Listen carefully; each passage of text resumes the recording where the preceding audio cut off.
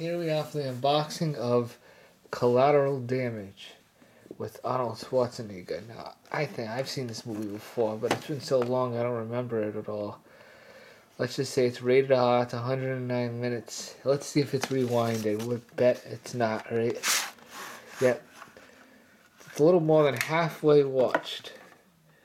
But the overall tape is in good condition. As you can see, the imprint, or whatever you want to call it, the labels is always off track. VCRs will never go VHS.